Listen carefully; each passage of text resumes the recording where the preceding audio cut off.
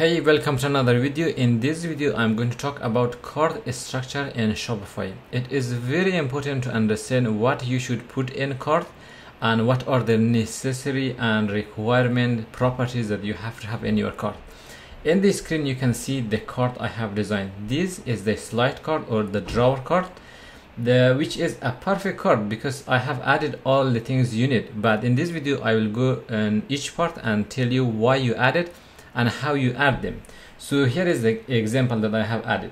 It also includes the discount code, total savings, subtotal, everything. Subscription, if product is on subscription, it will display the period of subscription. All of those are covered in here.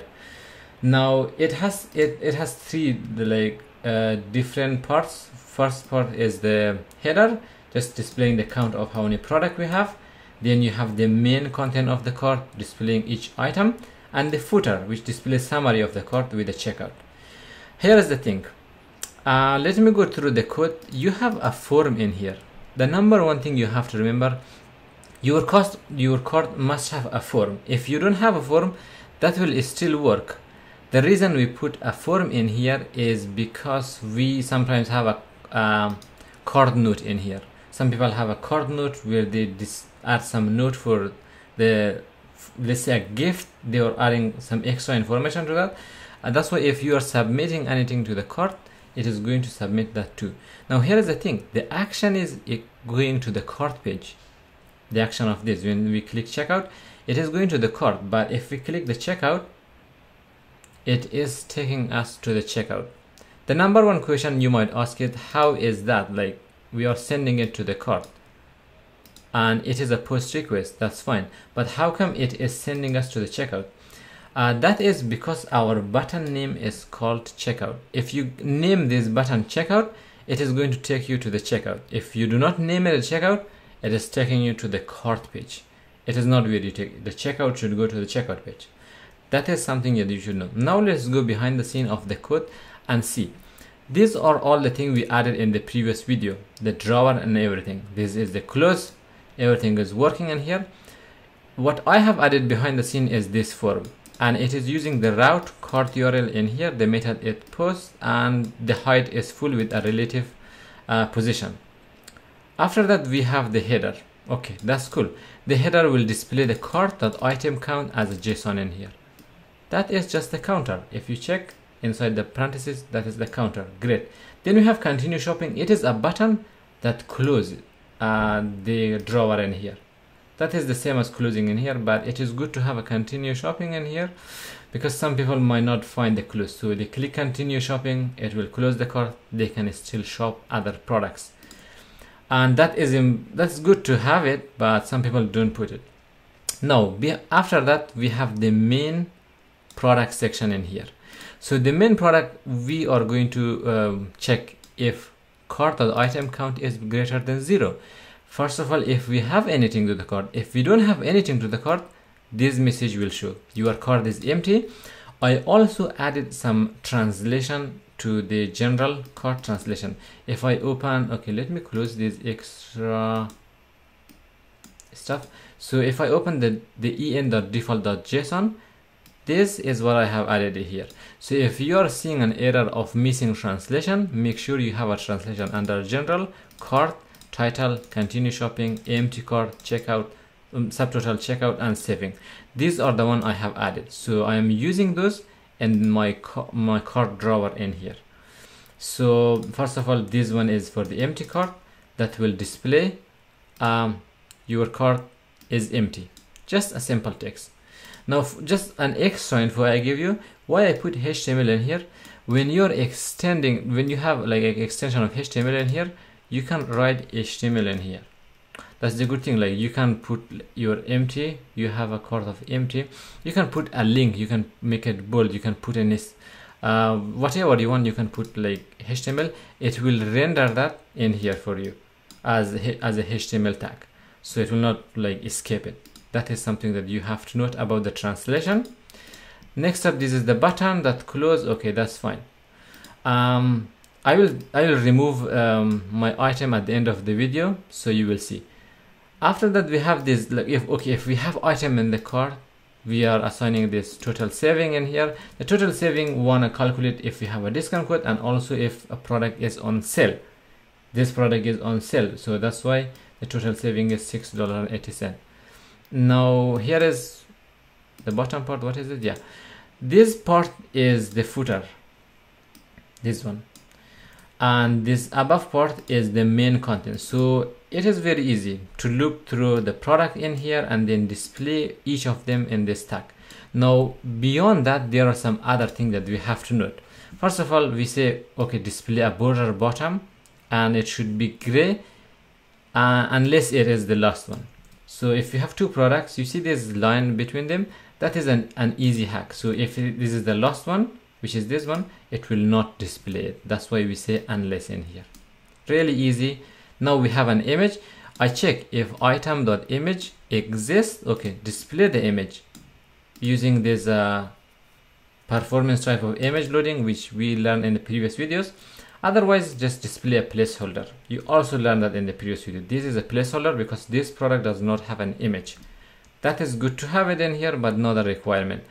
Next up, you have to link your product title. So if someone click on this, it should open that. Now it is opening a network because I pressed Control. Okay, now it is good to link the product. So someone want to check more details about the product, and that's why it is very good to have a link to that. And also you can link the image. I haven't done that, but yeah, feel free to link the image also. Now next up, we have this item line level discount allocation. It is going to check if product is like having a discount. So what we do in here is we are going to check the original price as well as the item price. Now what is that exactly? So if I come to the cart and check this JSON version of this, here is what you will find it. This is the line price, this is the original price. Now okay, let me not take the first product because the first product is not on sale, the second one is on sale. Line price is this, the original price is this.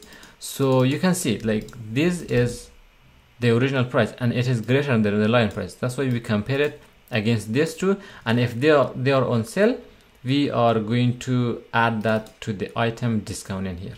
We minus the item discount in here, and then we also display that in here, item.original price and item.price in here. That is also an important thing that you have to put. What else we need in here is okay, the other thing is that I have to mention is compare at price. It is very important. Here is the thing, compare at price is not available in the JSON. It is very important, like for Shopify it is an easy thing to add. Okay, in this we don't have compare at price. When you check my cart in here, I can display the compare at price. Compare at price is very important to have in the cart so the user see that I am purchasing a product in a lower level, but that is not available in the JSON cart. The only way you can access it in the liquid. That is one of like the things Shopify never added. If they added in the JSON, I could just easily send an AJAX request to the JSON cart.json and grab all the information and display it. Just because it does not have the compare at price, I cannot do this. I have to write everything in liquid. That is something Shopify never add. And yeah, so this is showing the compare at price for me. Now again, at the bottom, this one is selling plan allocation. I know these are like very confusing, while Shopify could put some proper naming on this. This one is if product is on subscription. So if it is on subscription, it will display the subscription name of monthly, yearly, or I don't know, whatever the item has. Then it is going to say like you save extra discount in here. I hard coded this. This is the delivery time, but you should put this in a translation file. So if someone translate the theme, they can translate the delivery also.